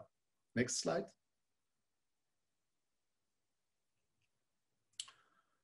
I just want to remember or to remind you that the aviation industry is the only sector which has already implemented common international targets. We have this EU emission trading system since 2005. We have CORSIA with the CO2 neutral growth from 2020 on, and we have IATA, who is strongly pushing to reduce CO2 emissions by half by the year of 2050. As a member of the European Aviation Association, ACI, we have also signed the resolution Net Zero 2050 with about 200 more airports to become CO2 free by 2050. Furthermore, we have set our CO2 neutrality goal to become carbon neutral until 2030. We are ACA certified since 2011, and we are currently at level 3. And as I already mentioned, we have been EMA certified since 2015. Next slide, please. And when you have a look on the ACA's level, so we are at level 3. And what else would we need to become carbon neutral, so level 3+. So our electricity is already 100% CO2 free since 2018. We are at the moment in the conversion to remote heating to become it CO2 free from 2020 on. The conversion of fossil fueled vehicles to alternative fuel types like electricity, hydrogen, natural gas is already going on. So we have really a relatively small amount left. And this is what we could easily cover by certificates. But at the moment, we don't want to buy certificates. We want to invest the money on site to increase our energy efficiency. Next slide. On this slide, you can see our CO2 reduction. So from 2011 until 2019, we were able to reduce our CO2 emissions by 57.4%, although the traffic units were increasing heavily. Next slide. Here you can see how the CO2 emissions are, what they consist of. So you can see until 2017, there was a part still from electricity. So this part is already missing 2018 and 19 because it's already carbon neutral free. And when you look to the figures for 2019, so there are about 9,000 tons CO2 left from fuels.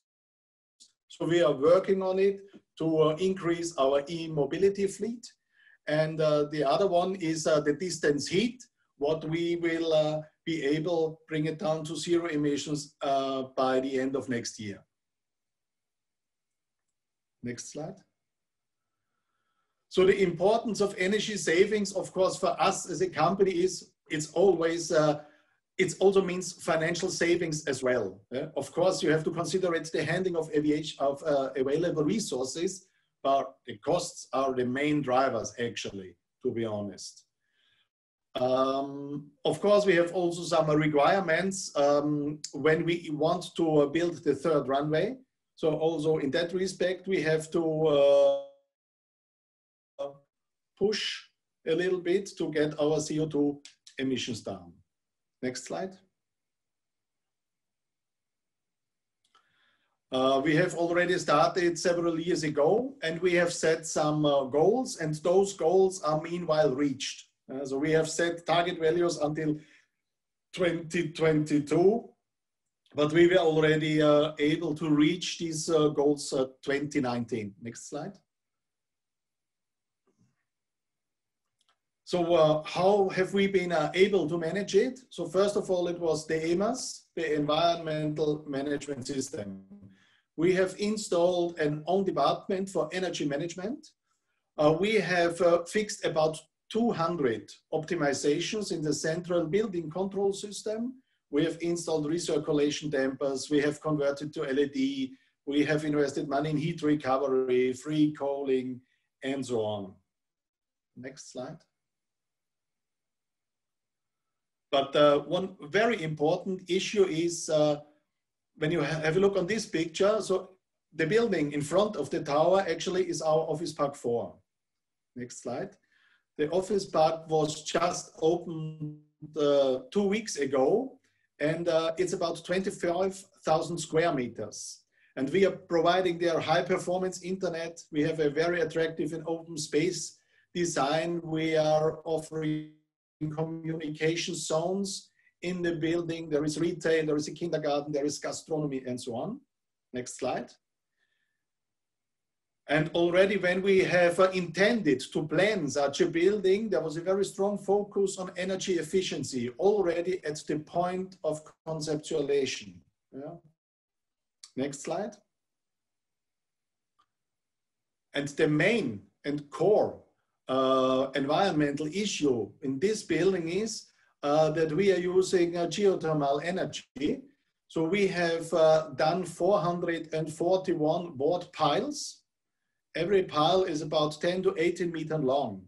And using this geothermal, we are able to cover 94% of our annual heating energy consumption of the building and 45% of the cooling energy consumption. So this is something where you really should focus on. Yeah, it's okay. Next slide. There was another project, so to say, we have called it Smart Airport City. And the goal was to increase the energy efficiency by running the buildings on a very efficient way, so to say, by automated trending analysis, response to environmental inputs, and so on. So this was a consortium of Vienna Airport, the Technical University, and some other companies. Next slide.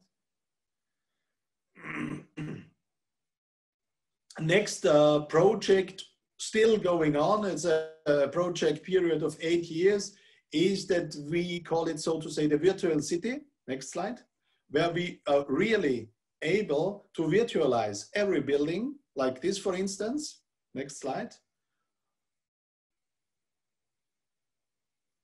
And where we also have a very detailed look already in the planning phase is how the airflow through the individual zones and floors and rooms in every individual building will be, as I already mentioned, I think several times, to be as energy efficient as possible from the very first beginning.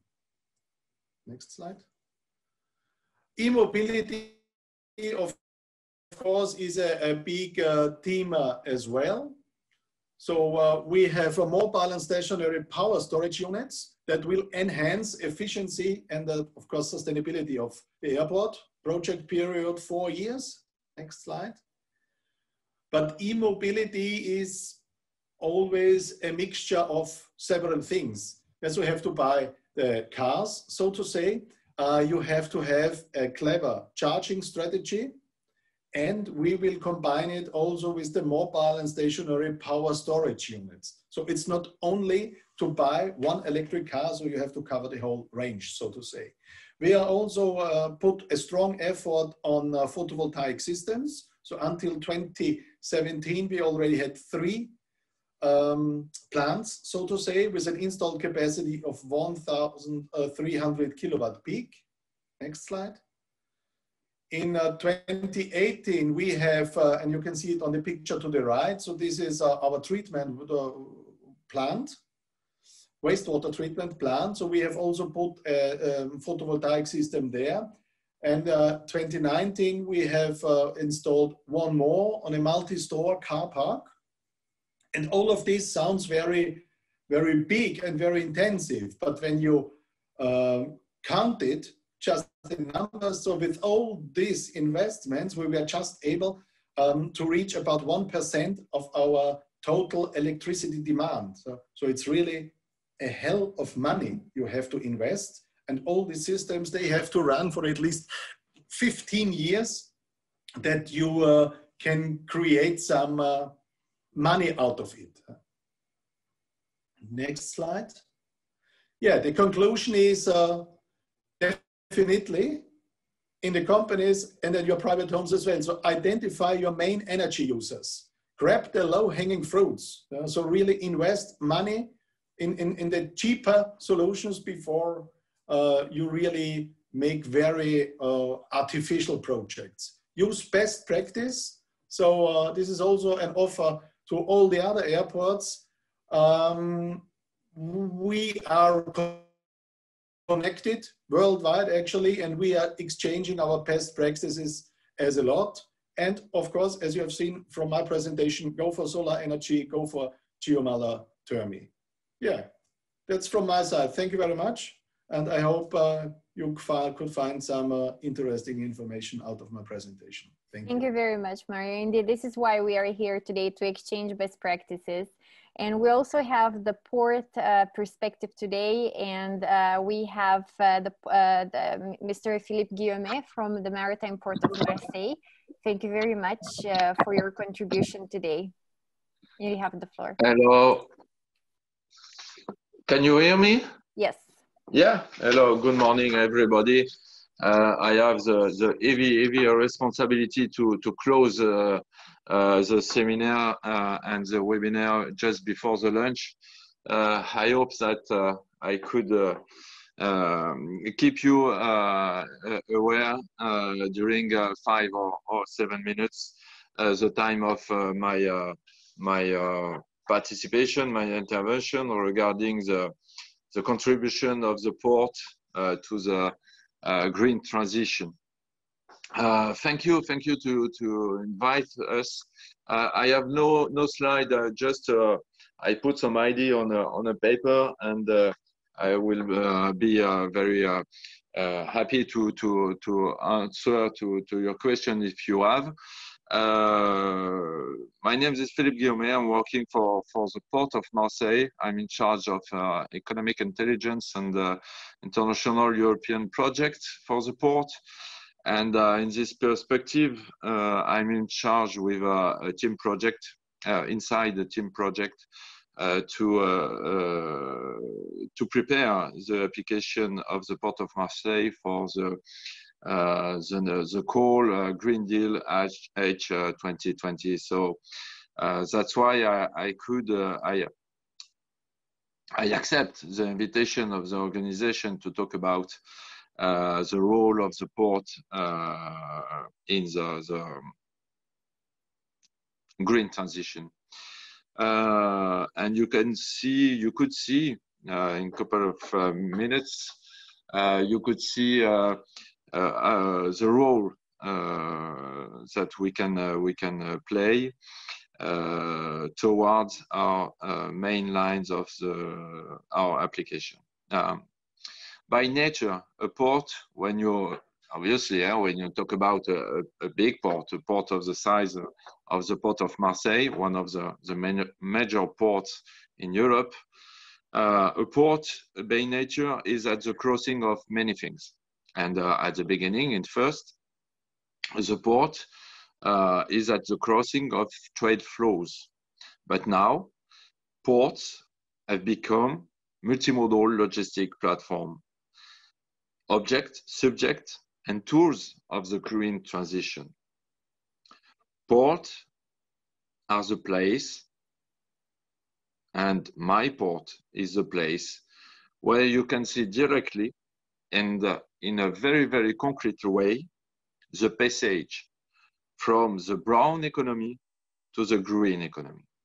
So there are many things happened in the port where you can see that you pass from the old economy, a very, very carbonized economy, to the new economy with circular economic project, with transition project, with green project, with decarbonized project. The list is too exhaustive. to be presented here, but you can believe me, and I invite you to visit our port and beginning by our website to see how is it possible. So that's why we decided with the Port of Marseille to apply for the Green Hydrogen call launched by the European Commission. And I'm going to explain to you our main objective in this call. This call is dedicated to the research and development for project with a TRR superior to 6, time of readiness of the project superior to 6. And so in this call, we want to promote smart and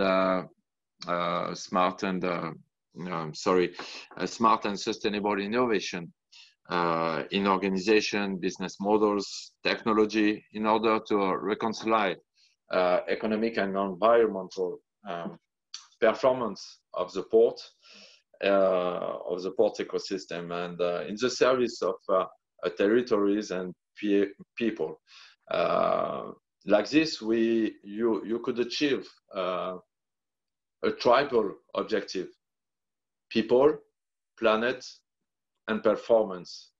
Because now we're sure that our own performance pass through better performance for human resources, for people, and as well for the planet.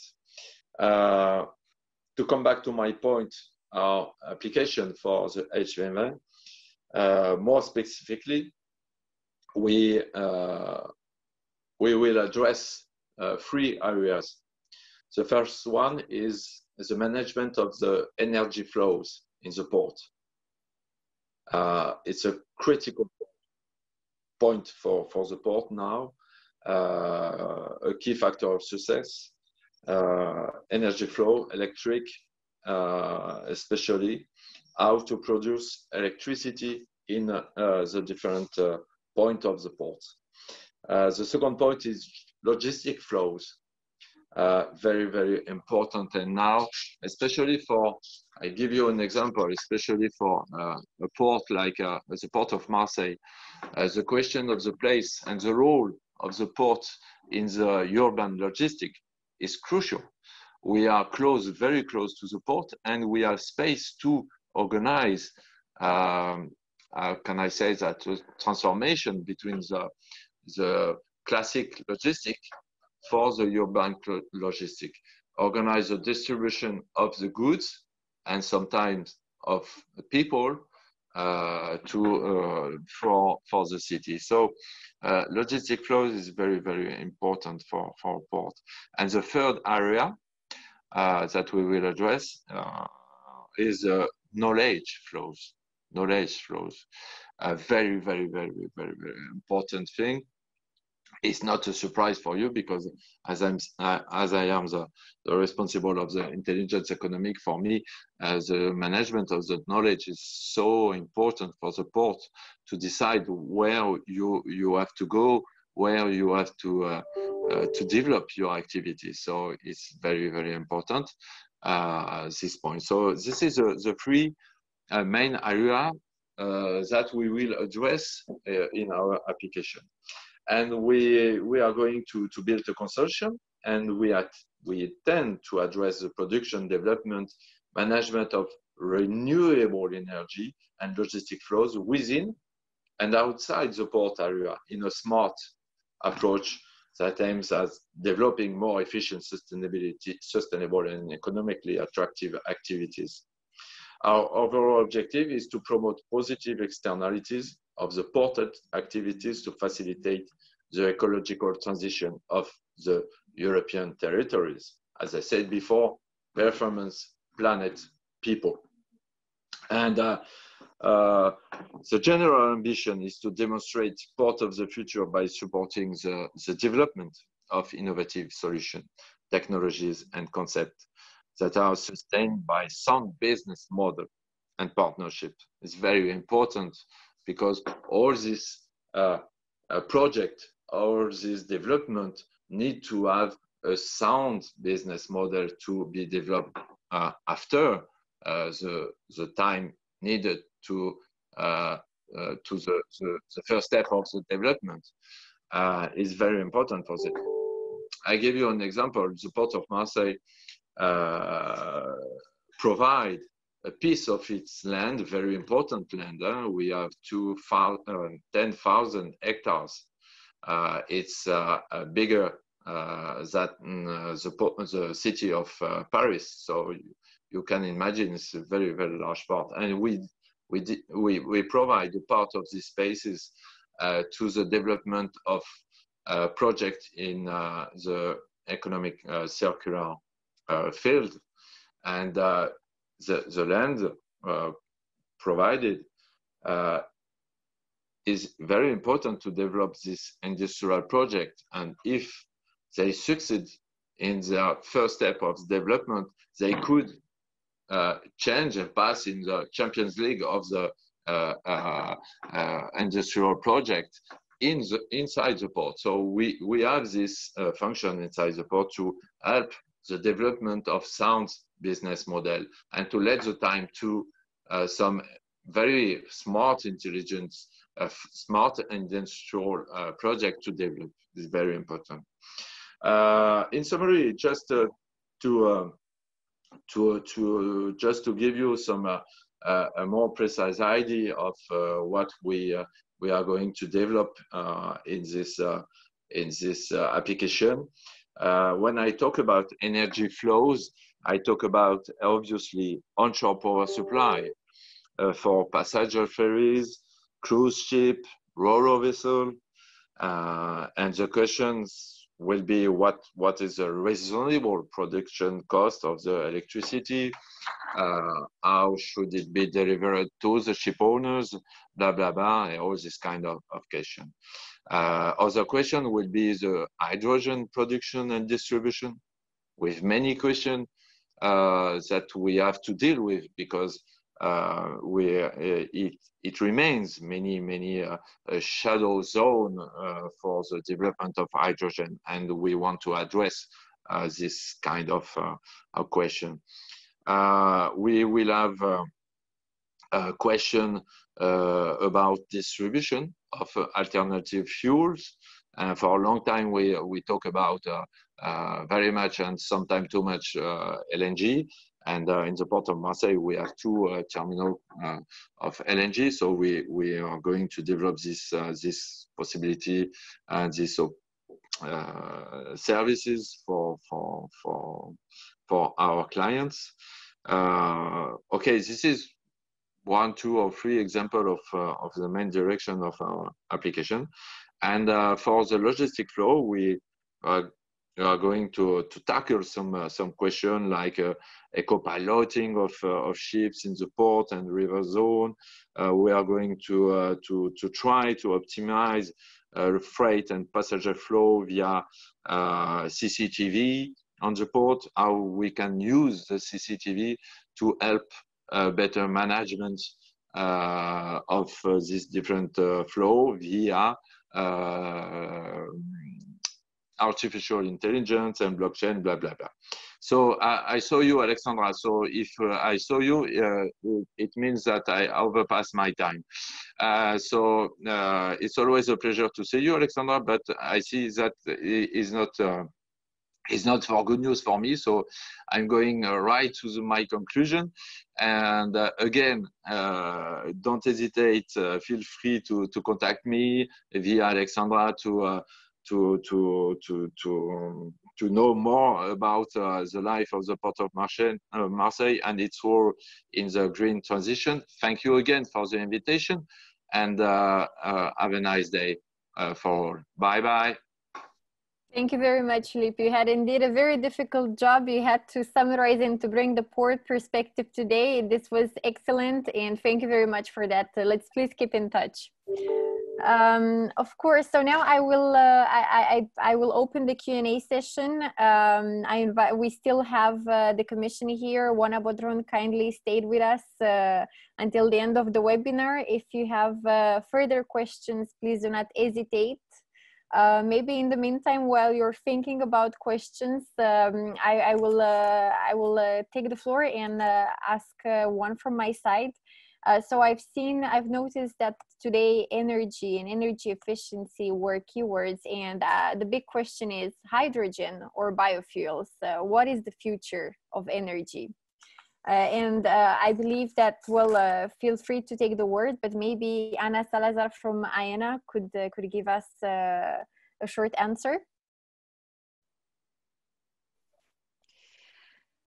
Thank you very much, Alexandra, for the question. I think the biofuels for aviation are the future without any doubt, because it's the only way to achieve the decarbonization of the aviation, and we will be obligated to reduce the emissions in order to comply the framework, the regulatory framework. So we must go in this direction. We must not only develop the sustainable aviation fuel, but also we must continue in the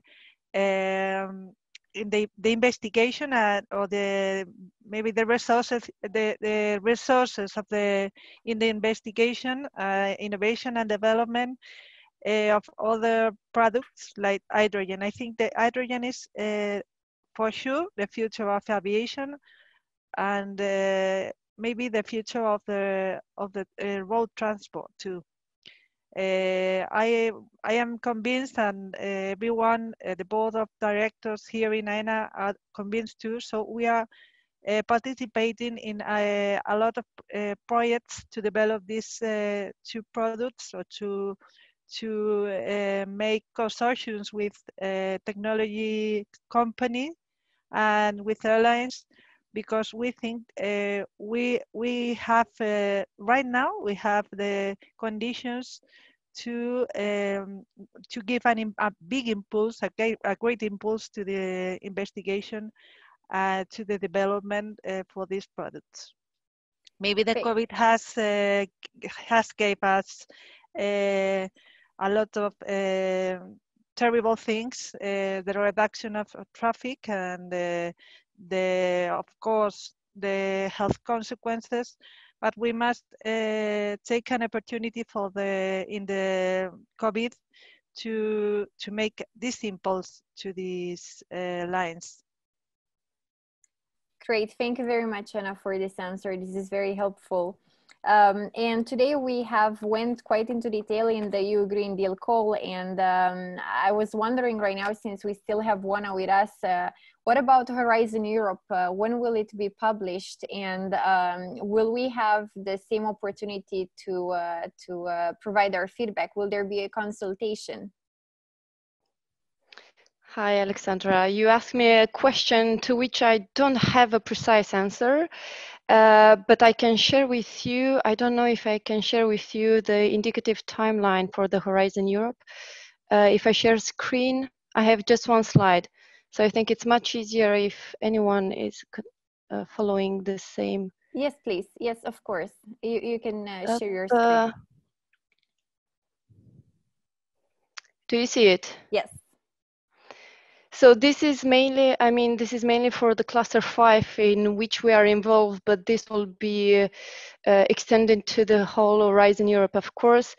There have been consultations starting in 2019, and we are here, where are we?